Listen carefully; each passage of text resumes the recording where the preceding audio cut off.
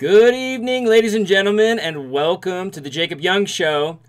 An iconic TV housewife becomes even more desperate, and the oldest people on Earth are over 115 years old. How can you live forever? This and more on tonight's Jacob Young Show. Welcome to the show. It's Wednesday. It's March 13th, 2019, and we are live.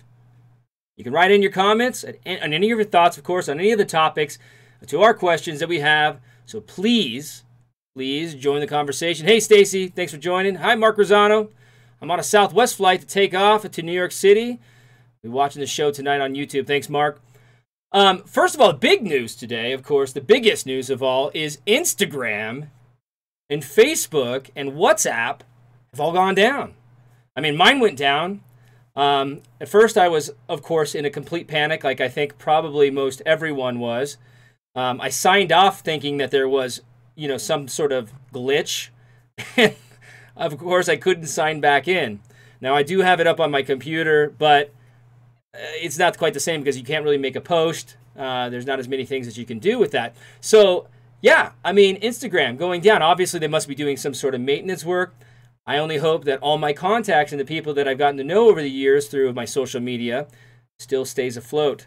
Let me know what you're thinking about that, because I know my heart was pounding when that happened. I thought maybe I had done something crazy, and I was trying to get them to resend my password to me. I thought maybe I had forgotten my password. Just kept giving me the same glitch over and over again.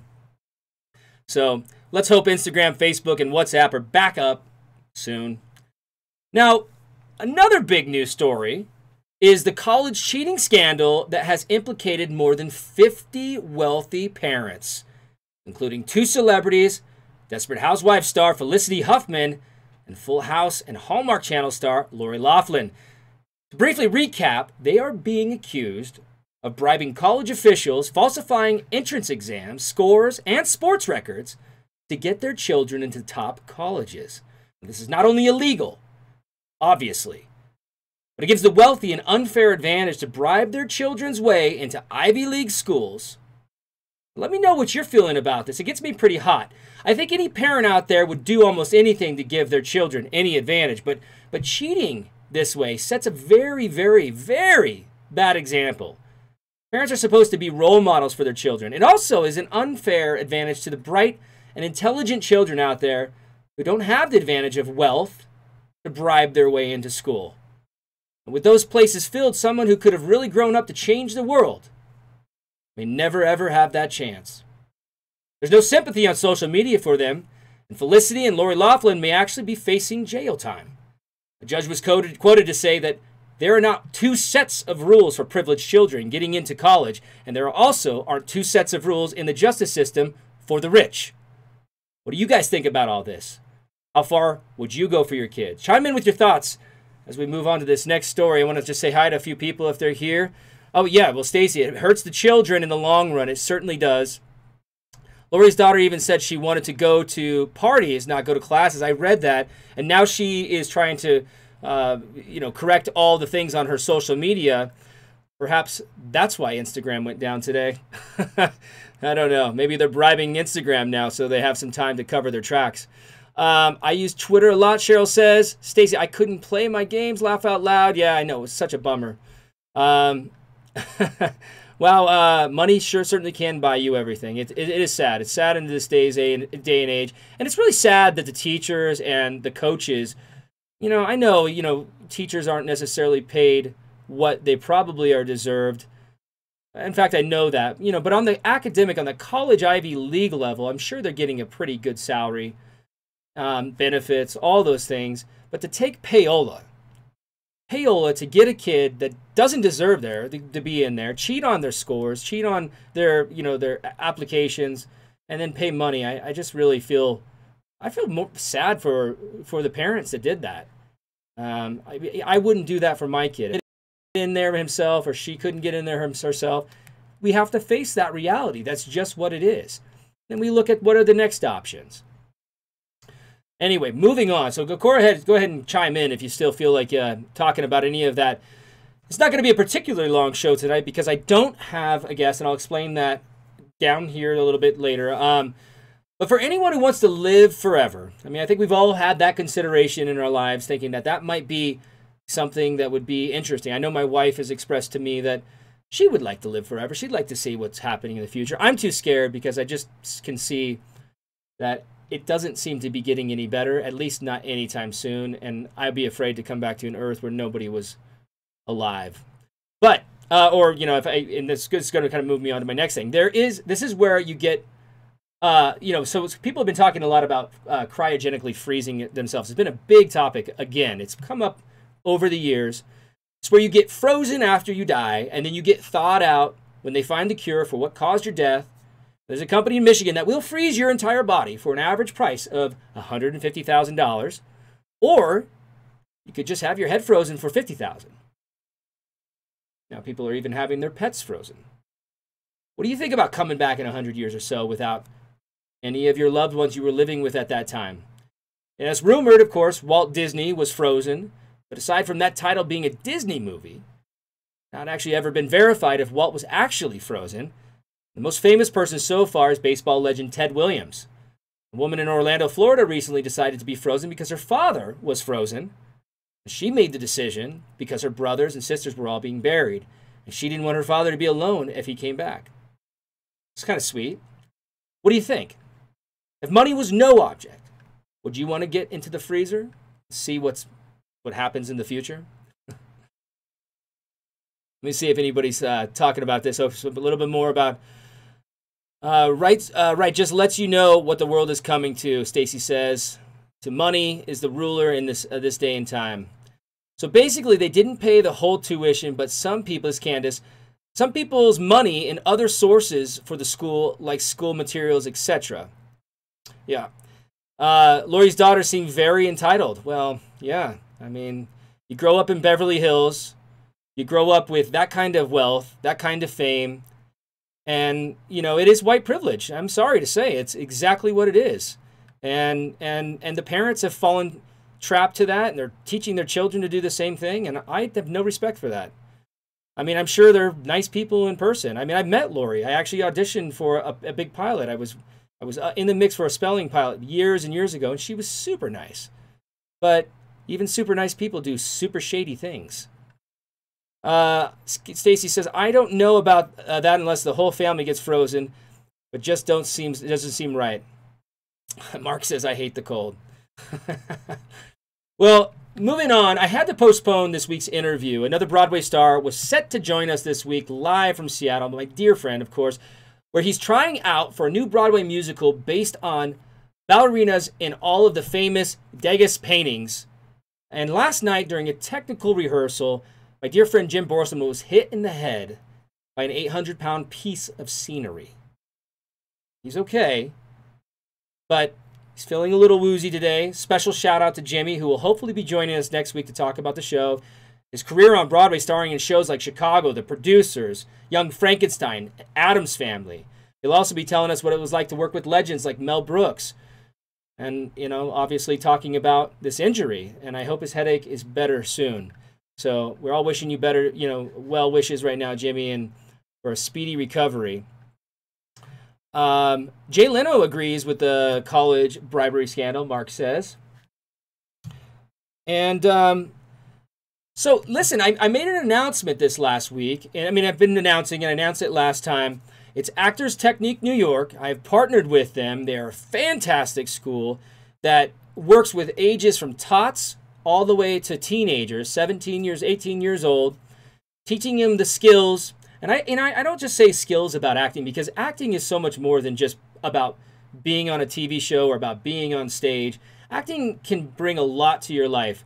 It can bring a lot to your life by healing through painful moments that have happened in your life, by learning how to access those emotions and express them and deal with them, almost like therapy.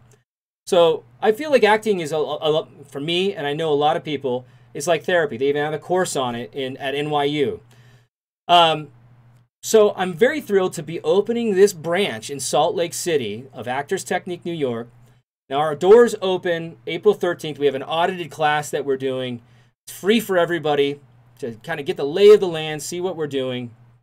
It's actors on-camera technique and auditioning technique to begin with. The actual class will open on April 27th. And very, very excited. Registrations are already happening. If you know somebody in the Salt Lake area, I know you guys are all over the world, and I'm talking about a specific area, but I'm very proud about this because there's nothing better than learning something for so many years and then being able to train somebody. I feel like a master of this technique, and now I've got apprentices that are now under me, and it's very, very rewarding, and I've been wanting to do this for a very, very long time. Now, I've kind of touched a little bit about it in my social media post that I was in the foster care system for a few years of my life. It was a very, very hard time. I felt like my family was torn apart. I felt like I was isolated. I was scared. I felt like an outcast. And I definitely didn't have the confidence, of course, that I have today to do anything, let alone say hello to somebody.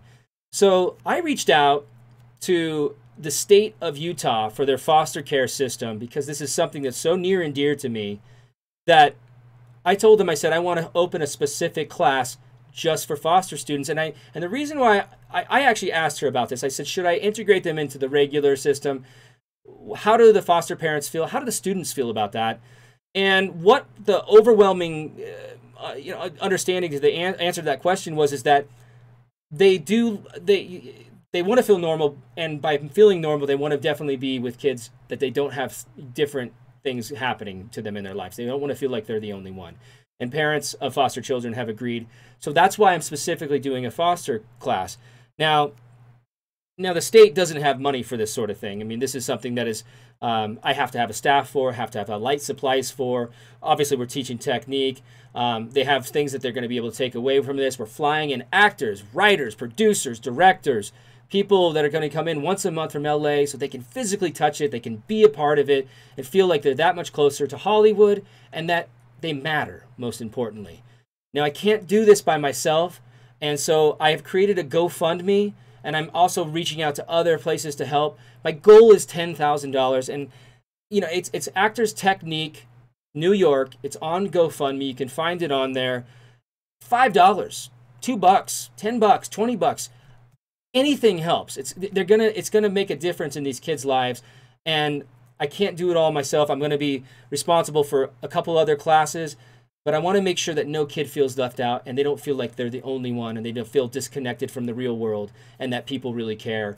And by making that donation, you're showing them that they care, and we're going to give them just as much great training as a kid that can afford to be a part of that registration.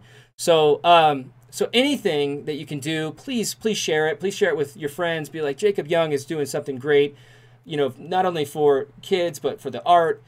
I want to make a difference, and I know I can. I just need to be able to have the staff to help me do it, because we're going to be dealing with a large class from the state of Utah. I plan on having at least 25 students in just this one class.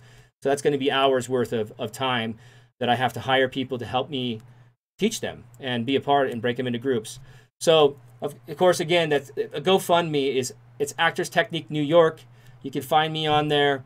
I might even post later. I think I've already posted a link to that. It's on Twitter for sure, and it's definitely on my Instagram. So anything will help. I don't care if it's $1. It will make a difference to that goal and these kids' lives. So thank you for letting me take that time to discuss that.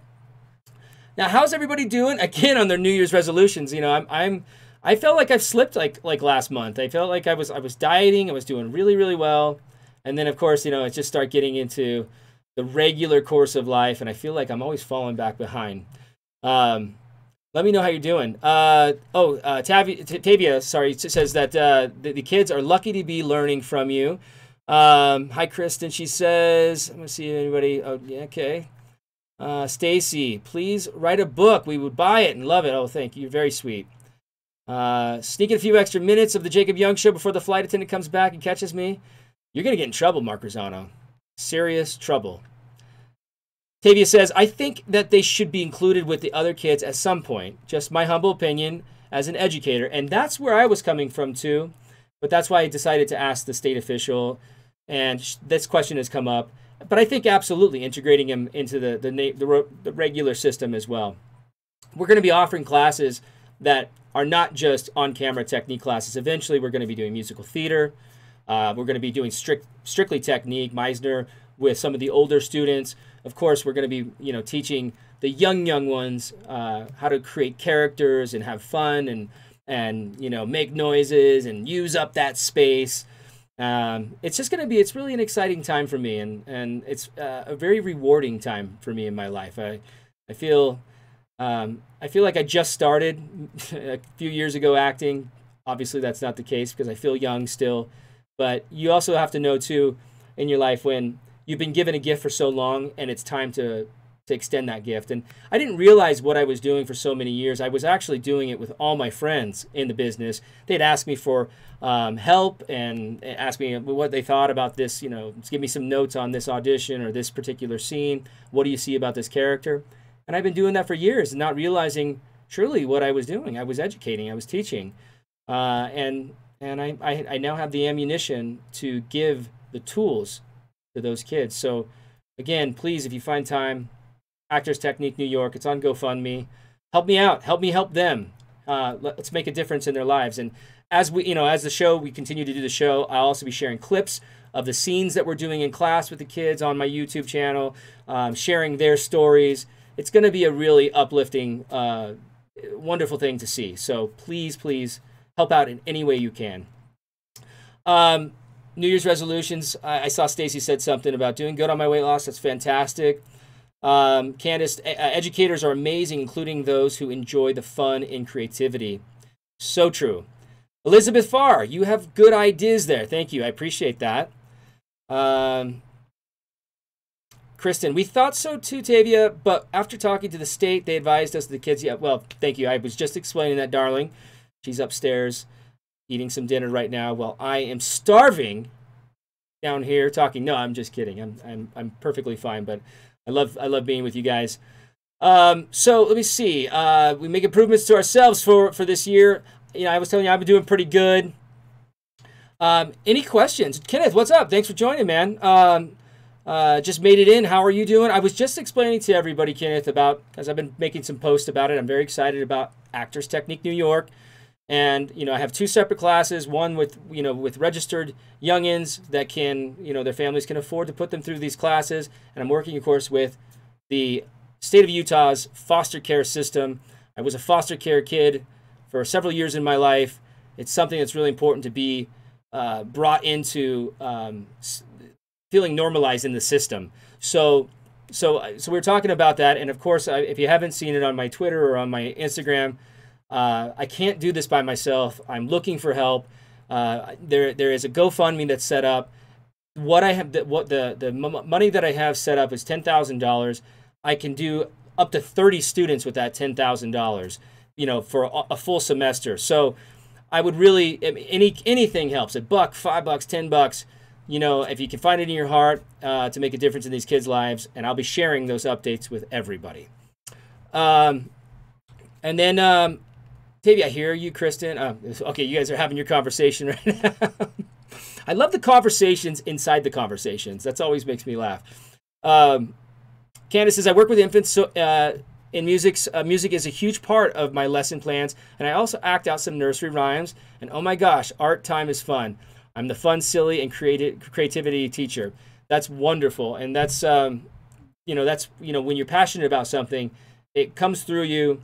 The kids see it. You see them light up, and it makes a huge difference in their lives. My kids are going to be also, of course, joining the class, and my son, Luke, he's been wanting to act for a while, but I also want to be able to educate the parents and the children about the pitfalls of the industry. I think that's really important, and I think we lose sight of that so much when parents go, I want my kid involved in this, and maybe even the kid says they want to be involved in it, but sometimes I feel like the parent is living through the child, and it has to really be their decision. A lot of times, they get kind of pushed into it, and then there's a lot of bad in the industry. Of course, we've been seeing that, of course, with the Me Too movement. We've been seeing that with, all the scandals that have happened over the years. I feel like that it's starting to clean itself out, but it's always ever present in a business that is power hungry and money flush. So you have to make sure that you're arming children with all of the tools, not just the artistic tools, but the tools to beware of those pitfalls, and they can make sure that they stay safe. Wow, Mark Rosano still have signal at 10,000 feet. You're supposed to shut it off at 10,000. But anyway, so I don't have much of a show tonight, guys. I'm sorry. I'm here. If you have any questions for me, you want to talk to me about anything that's going on right now, please feel free to ask. My interview got postponed because my good friend Jimmy, of course, was in an accident on his previews of his new show that is previewing Broadway show in Seattle. And unfortunately, of course, our prayers are with him. He got hit with an 800-pound piece of stage, whatever it was, and no concussion, I think, but he woke up feeling not very good today. He's been in such plays as Addams Family, The Producers, musicals, you name it. The guy has been around forever. So he will be our interview next week, and he will be talking from Seattle about this new Broadway play that is getting tested in Seattle, that is making its way back to the New York stages. So it'll be a very, very interesting interview because he's been around for so many years in the industry. So he's got great stories and he's funny. So, but anyway, I don't want to cut too short, but if you have any other questions, I'll hang around for another couple minutes here, or a minute or so. And looking forward to seeing everybody next week, of course, and we'll have a brand new show. And of course, if you have any questions after this show, you can always throw them on the YouTube channel here. I'm starting to get a lot better at realizing how to operate YouTube. It's a real learning curve, other than just looking up, like, how do I fix my tractor, or what's wrong with my car. Kenneth asked, Jacob, do you have any favorite characters that you've played? I think by far, J.R. Chandler was my most favorite character of all time to play. But I'm really loving the characters that I've got coming out in these movies. I mean, there's been a couple of movies, but I just previewed on my monitor here. I've got this monitor in my office because it was just a link. The film that's coming out with Ricky Garcia and myself, Angel. And boy, is it a very cool artistic piece. The underscoring was done by the guy who did Iron Man 3. It's much different than anything I've ever done. It's much more cinematic. So I look forward to sharing that with everybody. They're looking for the summer. I think they're looking to come out in the summer. They're going to try to get Ricky and I up on Good Morning America and maybe on some of those talk shows. I'll let you guys know about that as it all progresses. Candace says, I have a question, Jacob. So what are your thoughts regarding the rumors about possibility of All My Children returning to TV? You know, it's funny you asked that. This rumor seems to keep circulating around, and it's circulated around every few years. And I think probably the big circulation this time, of course, was this reunion coming onto the Michael Strahan and Sarah Haynes show that we did, that reunion just a few weeks back in New York. Of course, that is the old time slot. That was the All My Children time slot. And, a lot of the fans start to get worked up and say, hey, why did you ever take that show off the air when we had better ratings? We had better ratings even when they took us off the show than any of the shows that have been replaced, that has replaced that time slot. So I'd love for the show to come back. Will it come back? That's a big, big question. And it's a big question mark on my mind. And I don't know. I know they bought the rights back. They did it intentionally. Now, whether they did it just because they wanted to own it and just have it in case, I'd love to see it maybe go on a streaming format. Wouldn't that be something? We have All My Children exclusively on Amazon. We know the success of shows like The Bay, other soap operas that are now online. They're being watched internationally because of those platforms like Amazon. Now, the money, wouldn't be the same, of course. It would be, there wouldn't be the kind of revenue to build the kind of sets. Probably be more location shoots, I'd imagine. But I'm with you. I think the rumor is great. I hope it happens. I would be jumping on that bandwagon because that was the favorite of all three shows. Well, I kind of bounced around from a few. Even did an appearance on One Life to Live at one point. But I would definitely jump at All My Children. It was a real family there. So let's see. We ever come to Denmark again? Well, I hope so. I really do. I love Denmark, and I love that region of the world.